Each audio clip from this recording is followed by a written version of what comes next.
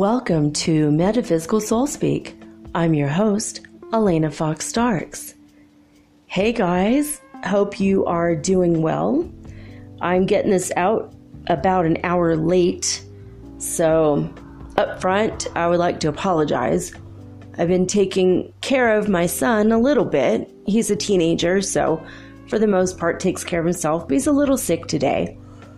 And I slept like 10 hours. Maybe 12, and I didn't wake up till 5:55 on the nose in the evening. Just my eyes are bright red. I thought, boy, maybe I have Ebola or something. I look like I've been smoking weed, and I haven't. I've just been sleeping, and it's been for 3 days like this with the eyes. So I'm wondering if this isn't an Ascension symptom, or maybe I just have a virus. I don't know. But following the wake of the burning of the cathedral, Notre Dame, I decided to do a show tonight on some of the relics that were inside. And I decided to focus on Saint Genevieve. So that's coming up after the little break. But before we get to it, I wanted to mention the Ascension scale, the symptom level that we're at today as a collective whole has been 99 out of a possible 100. When we reach 100, though, we don't really have symptoms anymore. We have ascended. So this has been massive, like 4 or 5 days like this. I'm going to read to you right now what the scientists said about the Schumann Resonance. They wrote, the peak of today's graph has reached around 30 hertz and occurred at 20 UTC yesterday. The rest of the graph shows continuous movements at 15 to 20 hertz. Now for the previous 2 months, on each the 17th, the Q letter of the alphabet, I don't know why they do that, but I guess that's their own thing. Remember a few days ago I said the Q, and I'm like, what is he talking about? What is he smoking? I get it. So 17th is the date of the month, but for whatever reason, he's calling it the Q day of the month, or because the letter Q is the 17th letter in the English alphabet. I don't know.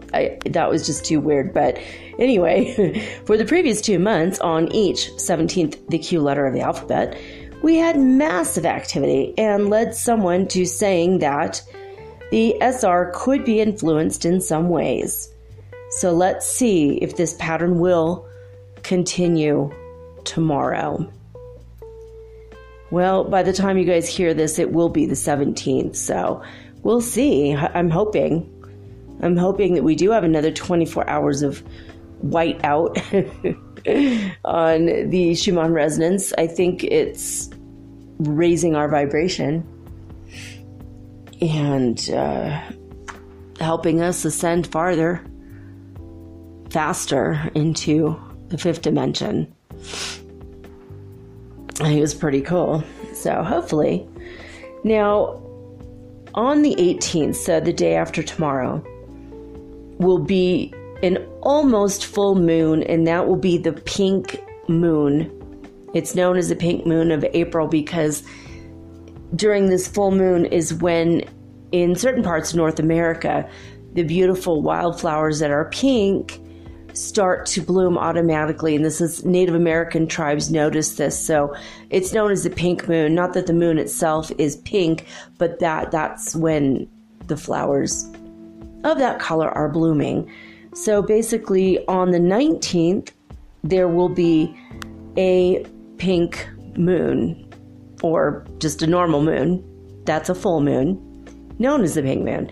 So starting, I believe it was today, on through the 25th, please look to the skies if you wish to see the Lyrids meteor showers.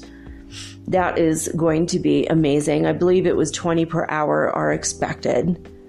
So, you might want to go outside and look up at night and enjoy that.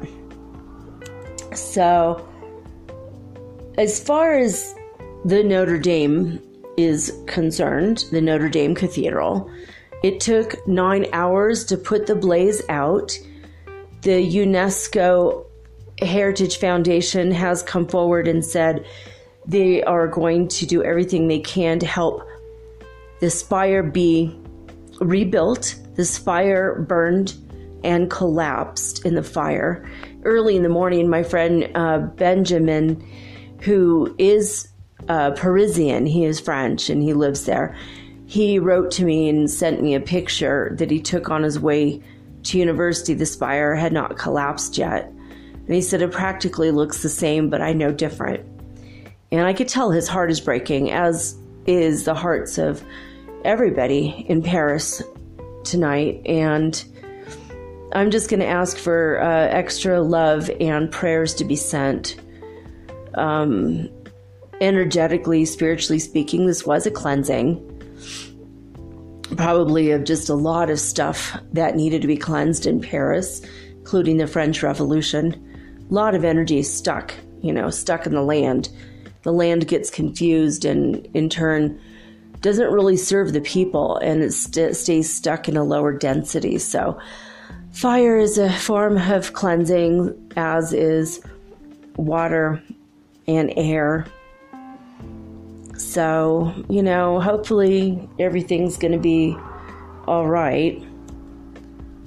But Benjamin told me it's going to take them 50 years to restore the cathedral. That was on the news in Paris this morning. Yesterday morning now, I guess. So, yeah. Most of the relics were preserved. They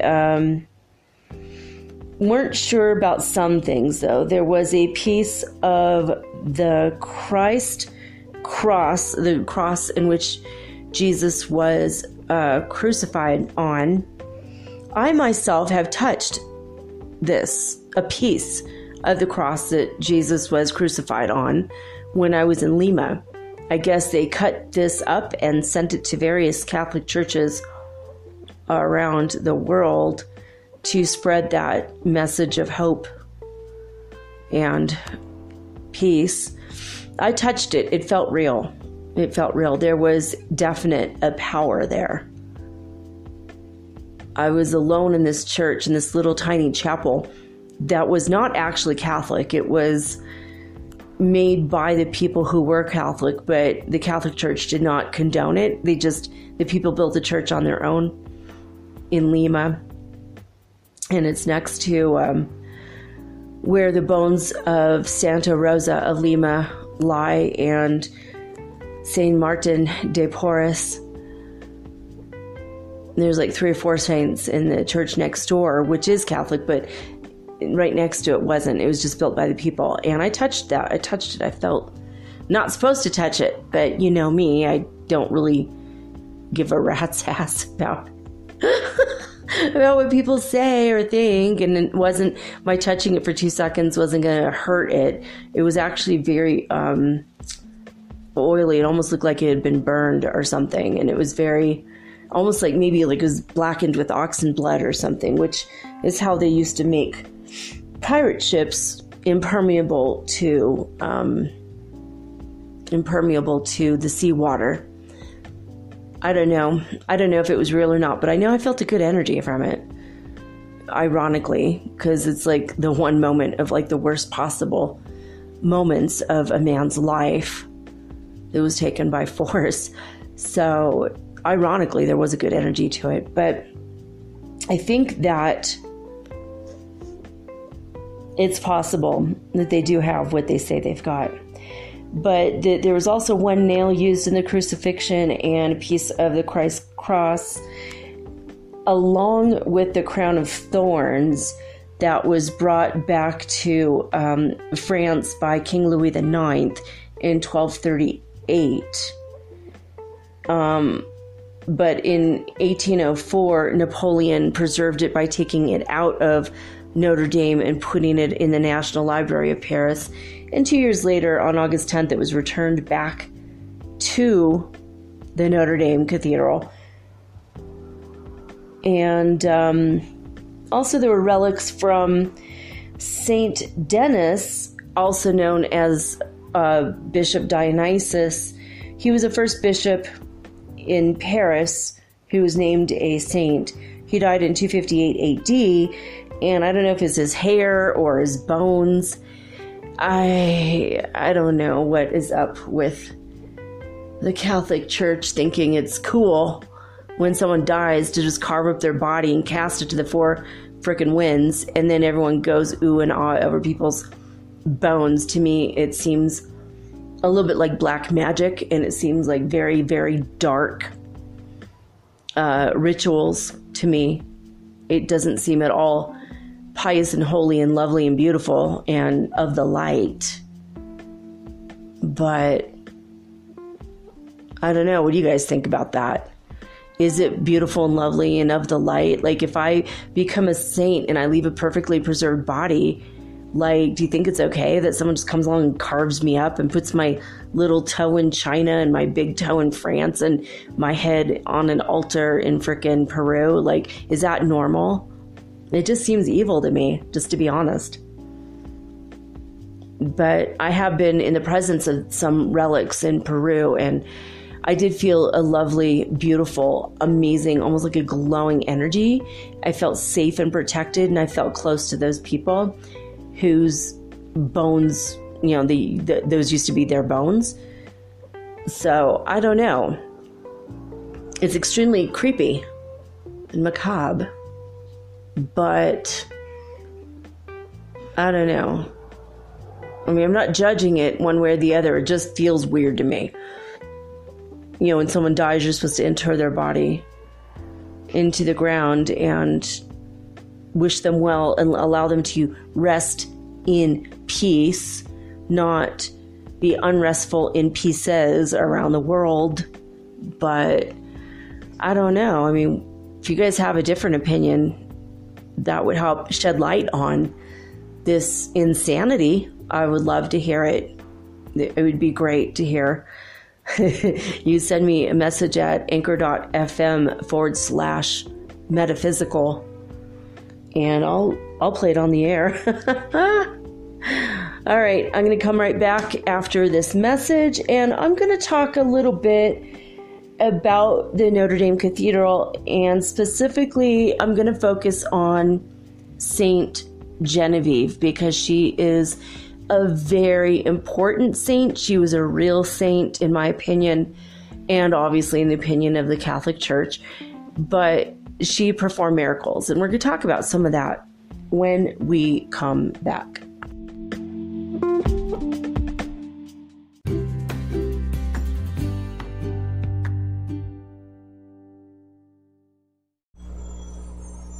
Hey, you. Have you ever thought about having your own podcast like me?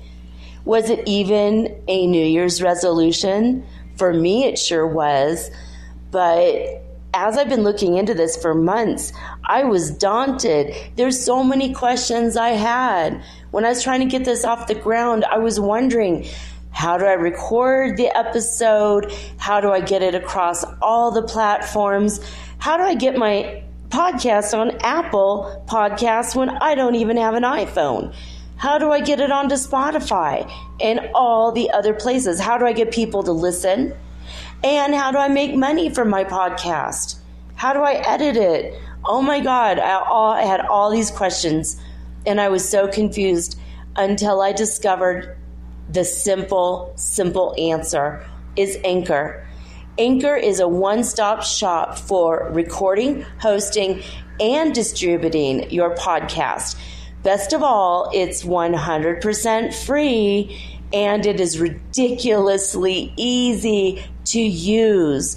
And now Anchor can match you with great sponsors too, so you can get paid to podcast. All you need to do is record it. You don't have to go out and look for people to advertise on your show. They help you. So basically what I like about podcasting is I don't have to have a video of myself. You don't know if my hair is dirty or if I'm still in my pajamas or even if I'm wearing makeup. Haha. And it's so easy. I could do this from the comfort of my own home, in my living room, using this amazing app right from my cell phone. So easy, right? So if you've always wanted to start your own podcast and make money, by the way, doing it, please go to anchor.fm/start. That is anchor.fm/start to join me and the diverse community of podcasters that are already using Anchor. Again, that's anchor.fm/start. I can't wait to hear your podcast, and I can't wait to favorite you. Woohoo! Let's be broadcast podcast buddies. I'll see you there.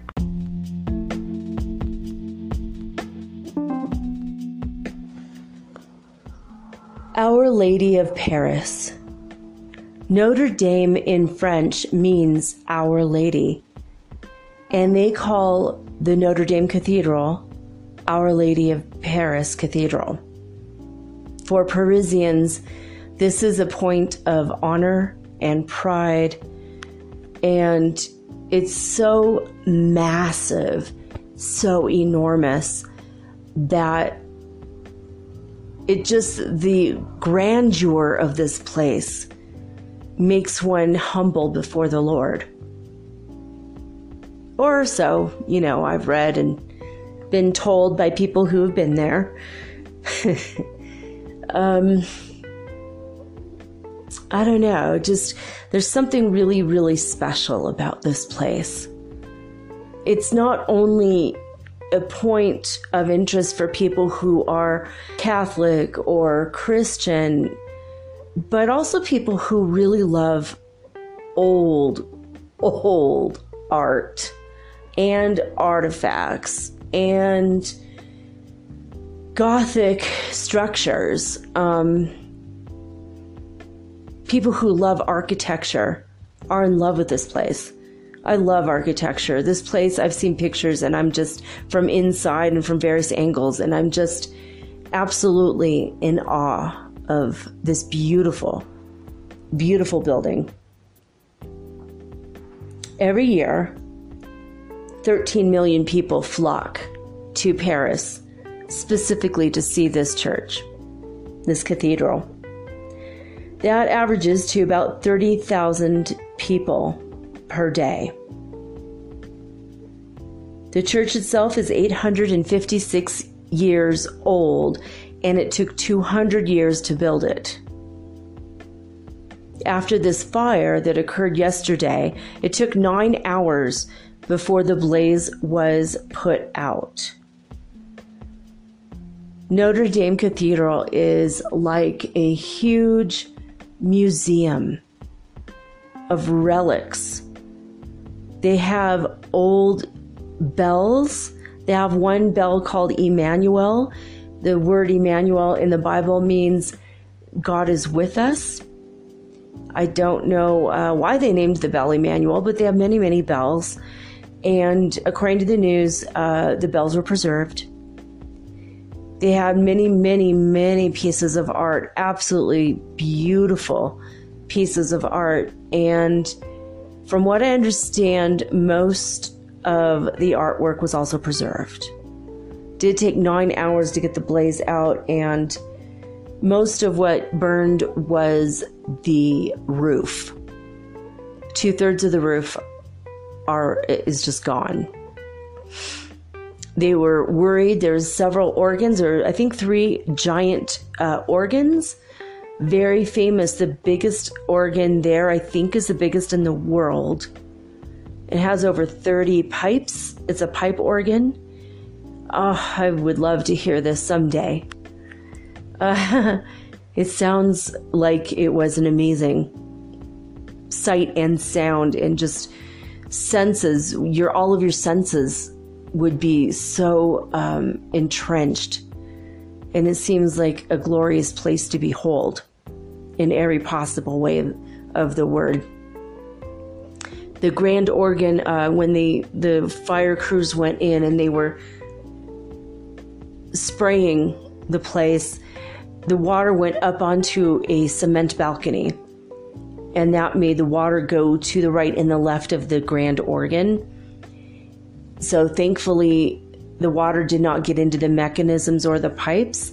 They are hoping that the heat of the fire did not warp the sound of the pipes, because that would be a lot to replace. But they think that the organ was preserved. The crown of thorns worn by Jesus was preserved. A very, very brave priest is being lauded as a hero today. He ran in to save the crown of thorns. He ran in with the firefighters and went immediately, grabbed the crown of thorns and ran out, fearless. So Father Fournier today is a hero. The crown of thorns, as you recall, was worn by Jesus when he was crucified, and they made fun of him. They called him Christ, King of the Jews, and made fun of him, poked him and prodded him, and it was a horrible, horrible day for him, obviously. So, some of the relics, they're not sure. They're not sure about the piece of the cross that was preserved. It was brought from Rome by Saint Helena, who was the mother of Emperor Constantine. She wanted to make sure that a piece of the cross was preserved in Paris. And she personally brought it and saw to it that this, along with one nail of the crucifixion, at least was preserved in Paris. These were kept in the spire that collapsed. Nobody has been able to get to these two things yet. Only in time will we know. Let's see here. Oh, excuse me. The tunic of Saint Louis the Ninth. He was a king. In fact, he is the only king canonized as a saint by the Catholic Church in Paris. He led the Crusades, known as the Seventh Crusade, from 1248 to 1250, and he died in Algeria during that crusade. And he ruled in the 1200s, and he was canonized in 1297 by Pope Boniface, which means beautiful face. Pope Boniface VIII was the one who canonized King Louis the Ninth. And I guess he wore a tunic. It looked like a really super comfortable robe. Well, that was also preserved, so that was safe. Let's see what else. Saint Denis, also known as Saint Dionysius or Bishop Dionysius. He was a bishop who died around 258 AD. He was the first bishop of Paris, and they had some relics from him, but it wasn't made clear. I looked on several websites, and they just said some relics from Saint Denis. I don't know if it was like his hair or his bones.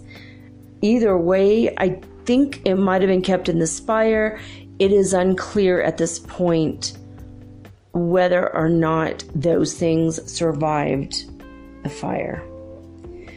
3 of the rose windows that are absolutely famous for their magnificence and beauty were preserved, and they're fine. The famous organ, as I mentioned, was fine, and all of the statues of all of the apostles are fine. So it's pretty interesting, right? It's pretty interesting how the whole world will rally around when there's something massive like this. They didn't so much do this in Iraq, to be honest, when the war was going on and the relics were being stolen and destroyed. Those were some important, very important relics in Iraq. That is more towards the cradle of civilization, than Paris. But nobody really rallied around it. I think people just didn't understand what was there. Nobody flocked to Iraq. Nobody flocks to the Middle East, really, except for Muslims to go to Saudi Arabia, to see the first house of worship built by God, the Kaaba. But Notre Dame is it's like in the heart of this city, and everybody wants to go to the City of Lights. Paris is an amazing place to be. And France is a very unique and amazing country. I do hope someday to be there, to go there again. I've been there in past lives, and I loved being there. But there's something really special about Notre Dame that makes people want to go. And now we can't for a while until they get a lot of it cleaned out. It did, though, create good news for the Louvre. A lot of people are in the Louvre instead today. In fact, my friend Benjamin said, yeah, they've been jam-packed ever since the fire started. Everybody, all the tourists in town went, or, in that beautiful city, not town, as a city, everybody went to the Louvre instead. I told him if it was up to me for my camera crews, he said, oh, there were so many camera crews, you wouldn't believe it, at the Louvre. He walked by there, he couldn't believe it. I said, well, if it was up to me, I would have been saying, well, I think the best view is from inside Disney Paris. I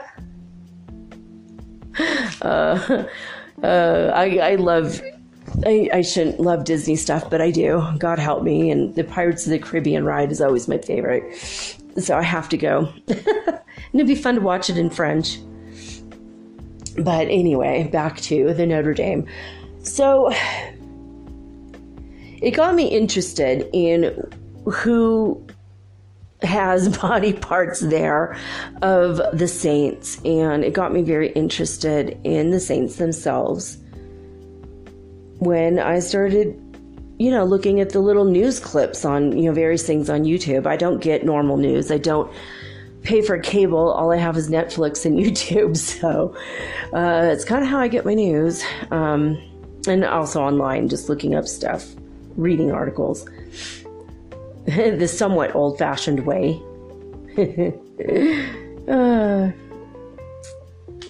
Okay, so the crown of thorns, by the way, was brought back, I think I did say that, brought back by King Louis the Ninth in 1238. I don't know if that's the reason why he became canonized or not. I didn't look into it, but I think there might have been miracles surrounding St. Louis. And also he led the Crusades, so, furthering the Catholic cause, I guess, is a reason to be canonized, huh? So I can't say for sure if he was a true saint. And Saint Denis, I also didn't look into him much. So I can't say one way or the other if he is or is not a true saint in my book. But as I looked into Saint Genevieve, now this is where things got very interesting for me. Saint Genevieve. Well, first of all, when I heard this, I'm like, oh yeah, Saint Genevieve. Oh, wait a minute. I grew up in a suburb of LA going to Saint Genevieve's Catholic school. And that was my first church, was Saint Genevieve's. So I'm like, you know what? It's funny. After all these years, I never actually bothered to look into who Saint Genevieve was and was she a true saint. And I'm here to report, based on the stories I've read on many different websites, yes, indeedy bobber, Saint Genevieve was a true saint. She knew from a very, very young age when Saint Germain, who was a bishop at the time, came through and spoke before the crowds in her little city of Nanterre, which is a little, kind of a little township just outside of Paris. He was speaking there, and in the middle of his speech, he stopped and he saw this little girl, and he just knew it. And he said, "Come," and asked her parents to bring her. And he looked at her and he asked her, "Would you like to serve God for the rest of your life?" And she said, "Yes, of course." And he goes, "I see you and I recognize that in you." And she said, "Yeah, maybe help me." And he's like, "I will always help you." And he asked her several other questions and told her that she should basically spend her days and nights, any moment she can, just praying, maybe fasting, doing whatever it takes to give herself to God and to not ever be touched by a man. So she became what is known as a perpetual virgin. She never dated or anything, and she went to the church at an extremely young age, like around 8 or 9. So when she was around 15 or 16, she then donned the nun's habit and became officially a nun in the Catholic Church. She was born in the year 422 AD, and she became so fabulously famous for her deeds that even a Celtic cult in ancient times cropped up around Saint Genevieve. She was a very, very special person. So it was in 429, roughly, which I guess she was 7 years old, actually, is when Saint Germain had gone to speak. And he was there to speak against Pelagianism, which is basically people who don't believe in original sin, and who, in original sin, if you're not Catholic or Christian, is when you're born because you're born of Adam and Eve ate the apple and they were cast out of the garden, that everybody has that original sin on their record and they must work their whole life to get rid of it. Or maybe you get baptized and then you're rid of it, and then the rest of your life you have to keep your nose clean so you could get to heaven. I myself do not believe in original sin. I think that's ridiculous.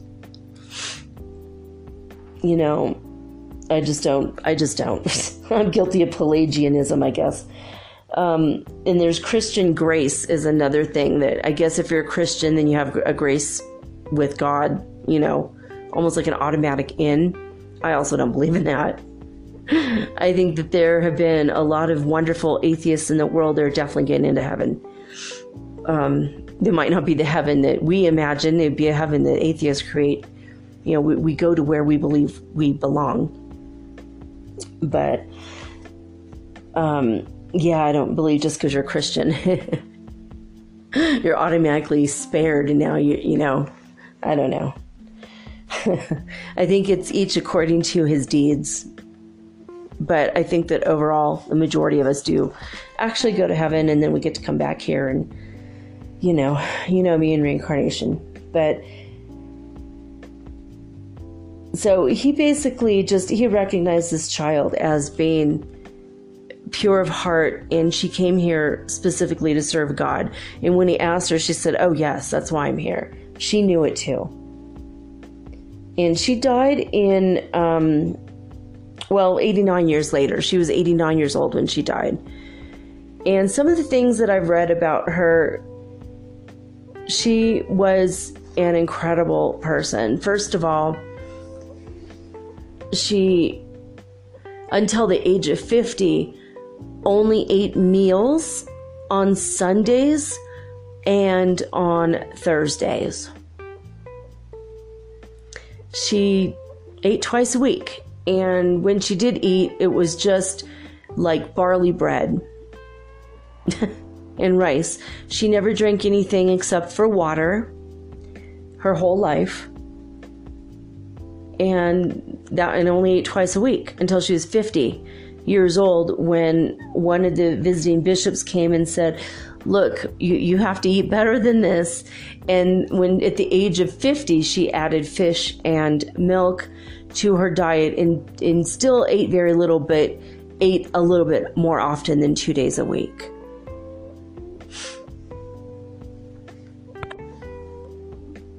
Saint Genevieve was incredibly special, specifically to Paris and Parisians, because she had second sight.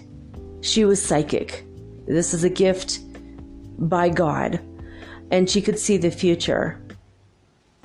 And many times this helped people around her, and one time in particular, this helped all of Paris.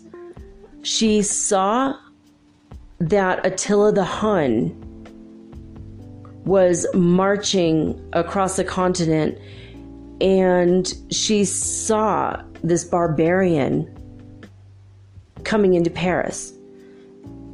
And the way that she decided to stop it is she basically gathered up as many people she could in 451, the year 451. And she said, look, I know you're ready to flee in terror, but let's not evacuate. If you keep your faith in God, if you pray and you fast and you perform your penance, our city is going to be protected by heaven and everybody's lives will be spared. Well, Attila the Hun was Attila the Hun, right? The guy's vicious, horrible, merciless warlord. He left nothing but devastation in his wake, and the soldiers, raped, looted, killed, destroyed. They were marauders. They were horrible, very evil people.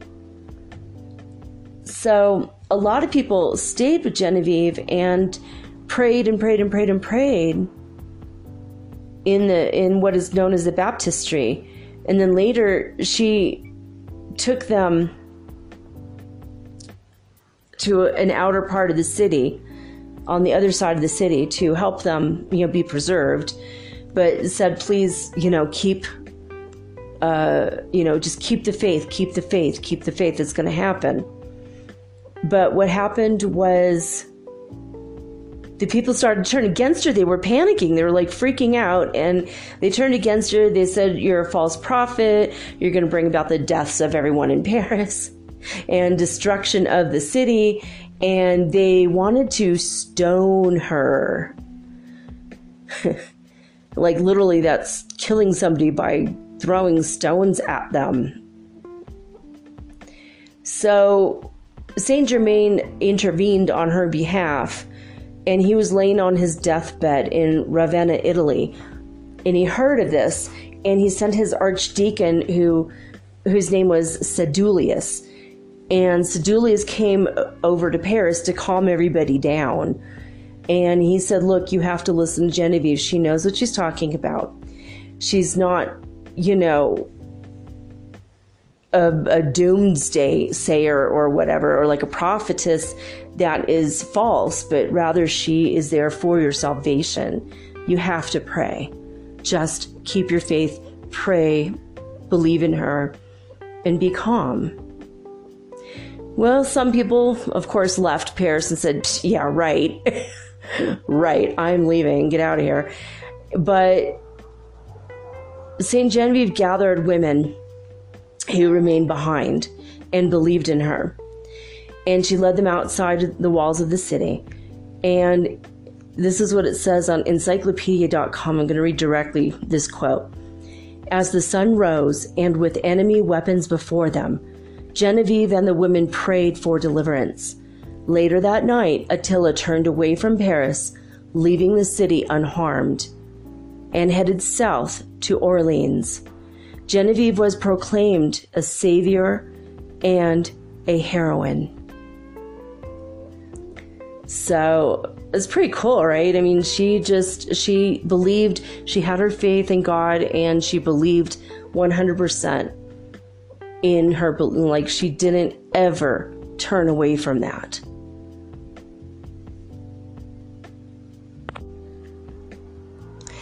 Now, when Saint Genevieve was younger, she used to make many, many trips of charity to little cities. And while she was there, she experienced visions, and she told people of prophecies that later came true. She performed many, many miracles. And even though everything was accurate and she was doing all this wonderful work in the name of God, while she was living with her godmother, all the neighbors started to just have like jealousy and hatred, and they started calling her a fraud and a hypocrite. And at one point, her enemies got so zealous in their hatred of poor Genevieve that they plotted to kill her by drowning. But Saint Germain, he saved her. He said he'd always save her and help her. And he did. This time, he actually intervened on her behalf and was able to stop the conspiracy. He changed the attitudes of everybody around her with his visit. And at this time, he told her she has to stop, being so harsh on herself. She was doing penances, and it was really detrimental to her health. And he told her she had to stop. And so she stopped, or lessened it at least. But after that, the Bishop of Paris appointed Genevieve to protect the welfare of the virgins, the young women and girls who were virgins in the city of Paris. And they wanted to dedicate their lives to God just like her. And so the prediction that Saint Germain had made about her when she was 7 years old, it came true, that she was going to be in charge of inspiring a new generation of women and girls that wanted to only do the Lord's work and not live in the world, such as marriage and kids and all of that. So it was true. He knew that that's what was going to happen. He saw it. He had a vision of that.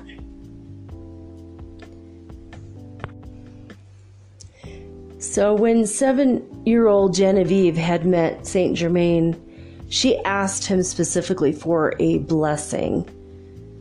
And he sanctified her immediately, or she was sanctified by heaven, they say. What does exactly that mean? I don't know. I think that means that God knew she was going to already be a saint, and she came here for that purpose. It was her life purpose. And she was consecrated to the Lord by Saint Germain, and he gave her a blessing and handed her a medal, and he said, "Don't ever wear silver or gold or other pieces of fancy jewelry. This is what you shall keep on your person at all times." And it was a little tiny gold cross, gold medal with a gold cross carved into it. He said, "This keep on your person at all times, and allow this to remind you every single moment of your life that you are dedicated to Christ." And she promised she would, and she wore it from that day forward every second until the moment of her death, actually.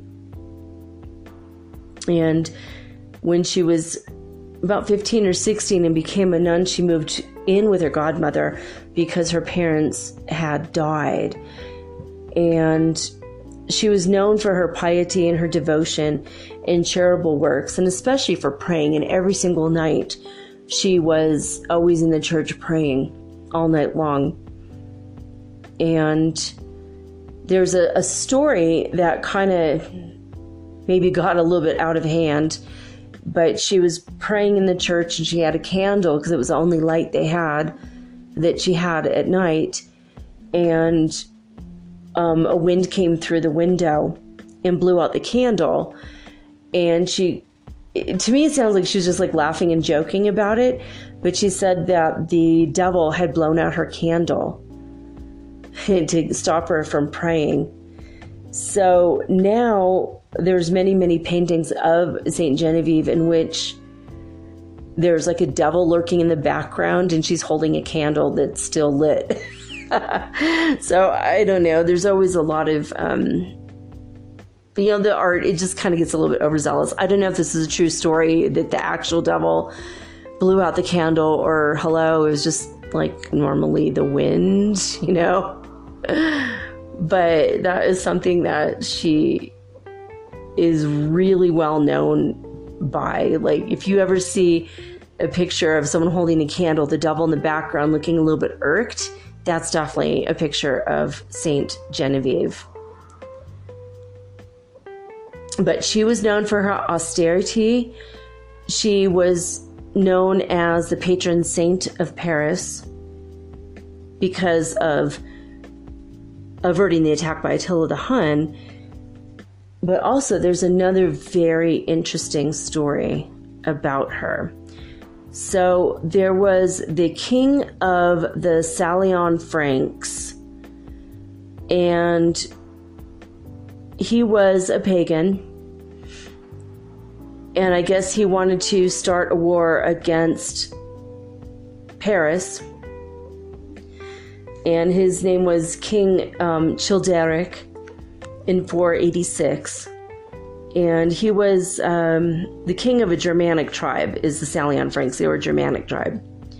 So basically, they just felt like attacking and blockaded the city of Paris. And at nighttime, while they blocked the Paris streets and people couldn't get in and out, what had started to happen is that serious food shortages started to occur because the farmers couldn't get their grains into the heart of the city, and the people of the city were starting to starve.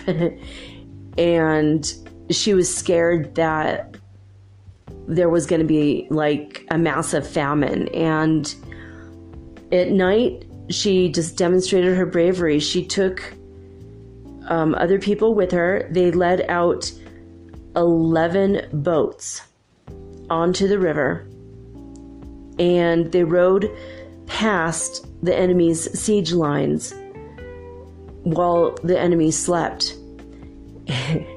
And once she was safely across, she went begging, or maybe I think it was her alone. I think that's what it was. She was not with anyone. She did this on her own. So basically she had like tied all the boats together and had 11 boats. And she rowed by herself past the enemy lines. And when she was at safety, she went from village to village begging for food. And later that night, she returned back to Paris while they still slept. And she slipped in safely past the blockade, and she had boatfuls of the precious grains that were needed to preserve the people of the city. Now later, King Childeric heard about her good deed and found that to be extremely impressive of a woman to do, right? And he was a pagan and she was a Christian, but that didn't matter to him. He was just really admirable. She was really admirable to him. He admired her for her bravery and her fortitude to be able to do that by herself. So he asked, I want to do a favor for you because that was incredible. What can I do to help you? And she said, just please release your prisoners. Their only fault was that they so dearly loved their city. So he granted her wish and allowed them to go. And then he later performed other merciful acts when she requested them. So after King Childeric died, the new king was named King Clovis. And so he was also a pagan, but he married the elder daughter of Childeric. Clotilde, who was a Christian, apparently going against her father's wishes to remain pagans as a family, I guess.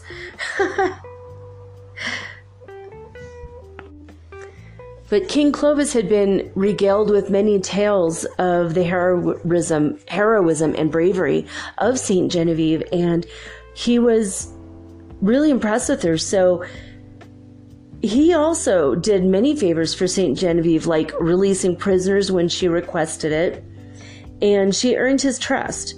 And in time, King Clovis asked Genevieve to be one of his advisors and counselors. And he had promised that he'd be baptized Christian if he came back alive from one of his, raids or whatever. And, well, his army did win, and he came back, and in 1496 became a Christian. And he was guided in his conversion by Genevieve. So there's that. Eventually, all of his people and all of his servants became Christians at the behest of Genevieve. And it's only because of her bravery, right? She was just influential.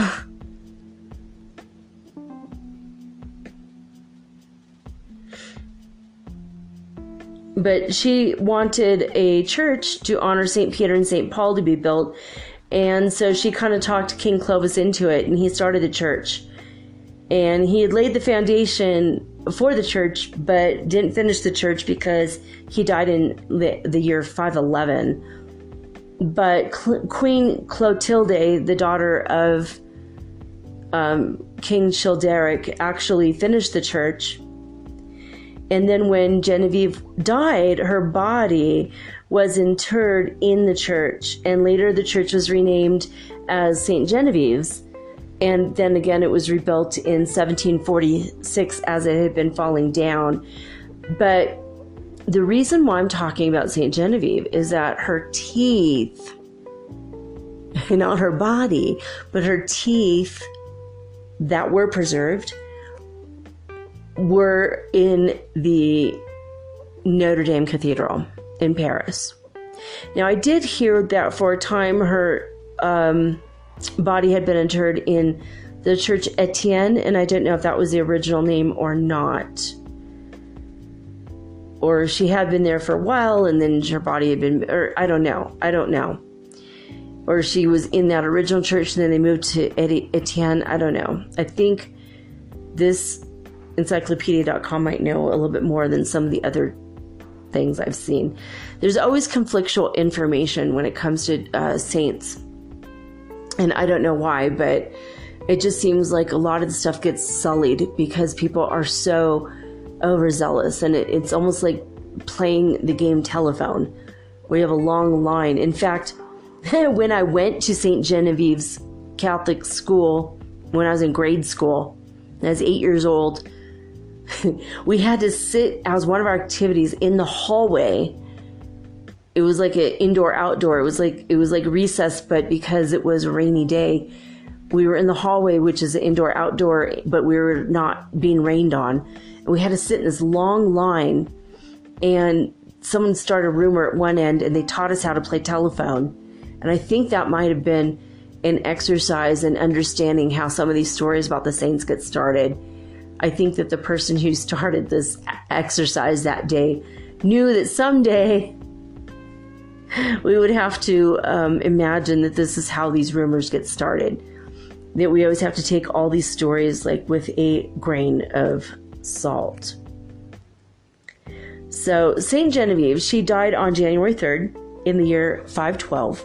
She was 89 years old, and she died only 5 weeks after the death of King Clovis. So they buried her in a long flowing white gown that's reminiscent of what the Virgin Mary would have worn. Obviously, she gave birth. She wasn't a virgin after. And she had actually other kids later, according to other books other than the Bible. Actually, it's kind of funny how some of these things get started. But It was assumed that her burial site within the church would become a place of pilgrimage. And it's true. People go to visit her gravesite all the time. She is known for cures and miracles that have been attributed to her even after death. Much like in my episode I did on St. Francis and the people that followed him. Remember that story? St. Francis had to go to the grave site of one of his followers and had to tell the guy's dead body to stop performing miracles because they were trampling the land. And it was making it really hard for like all the people in that area to grow crops. It was causing a problem. So a lot of the saints not only perform miracles while they're alive, but after their death, the energy surrounding their bones, maybe their spirits, come back and grant miracles for people. So it's pretty cool. But one of the most amazing and most famous accounts of miracle after death was there was a problem with ergot poisoning that affects, I believe, rye and or barley grain. I think it's rye. And ergot poisons people in a way that it makes them hallucinate. It is a natural form of acid or LSD, lysergic acid. And it makes people go crazy, and I think it can actually kill people. But before they die, they have these wild and massive hallucinations. And it's been attributed as a potential cause for all of the witch hunt scares, people panicking and freaking out that there might have been mild cases of ergot in the food supply and that people didn't know what it was and didn't know that it existed. They just kind of all went crazy. And so it was a serious thing. It was a very serious thing. So in 1129, this great epidemic of ergot poisoning afflicted all of France. And no one could find a cure, and people were really sick. And the Bishop Stephen of Paris thought that the only thing that would help is if they took the casket of Saint Genevieve with her body inside and carried it through the city streets in a procession to the cathedral. And the people came out to see this by the thousands, and they all flocked to touch her casket. And as they touched her casket, they were made well and whole again. So Pope Innocent II visited Paris a year later after this miracle, this really huge miracle, and ordered an annual feast to commemorate this. And to this very day, all the churches of Paris celebrate this feast in which Saint Genevieve's body cured thousands and thousands and thousands of people from the ergot poisoning sickness. Unfortunately, during the French Revolution, however, most of her relics were destroyed in the late 18th century. Her cult, her followers carried on, however, because she's not someone who is easily forgotten. And she has been known as a patron saint of Paris, as I said already. And there's many miracles that have occurred in the city of Paris, and all the miracles are attributed to her. Her name has been invoked for people wanting her to intercede on their behalf, whether it was with widespread fevers that racked the city, or floods, or even droughts. Any kind of natural disaster, her name is invoked. People absolutely love her. And she has also been known as the patron saint of young girls, because she inspired so many young girls to follow in her footsteps and serve God and sacrifice all of the pleasures of life that most people want to grow up to experience in lieu of helping others. Also, in 1962, as late as 1962, Pope John the 23rd did name her the patron saint of French security forces because he wanted to commemorate her in all of her efforts to secure the city of Paris. So, her feast day, if you want to celebrate Saint Genevieve, is January 3rd, but you obviously can remember her any time of day or night that you wish. Her emblem, of course, is sometimes it's a candle with a devil in the background, which is so strange, but it is what it is. She saved the city from Attila the Hun by fasting and prayer. She rescued the city with 11 boats, and her emblem is a candle. So if you wish to remember this beautiful French nun, patroness of Paris, it's not hard. Just ask her to be with you and intercede on your behalf. Possibly if you've been poisoned also, right? I hope that you have enjoyed this episode of Metaphysical Soul Speak, and that you might invoke the name of Saint Genevieve when you pray for the people of Paris tonight. And the Preservation Committee, UNESCO has said that they're going to preserve the church, the Cathedral, Notre Dame, will be preserved in its original form, as they've already asked thousands of people to send in their pictures of every possible angle of this church.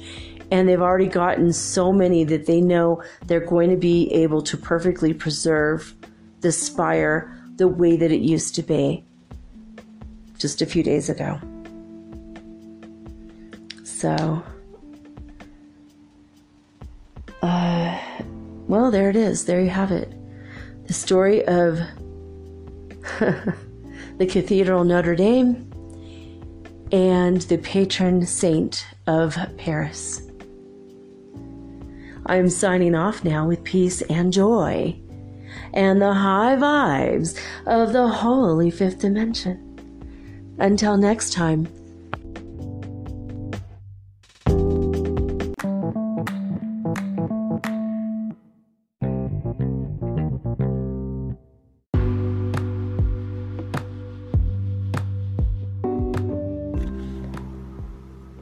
Metaphysical Soul Speak is run on sponsors and listener support.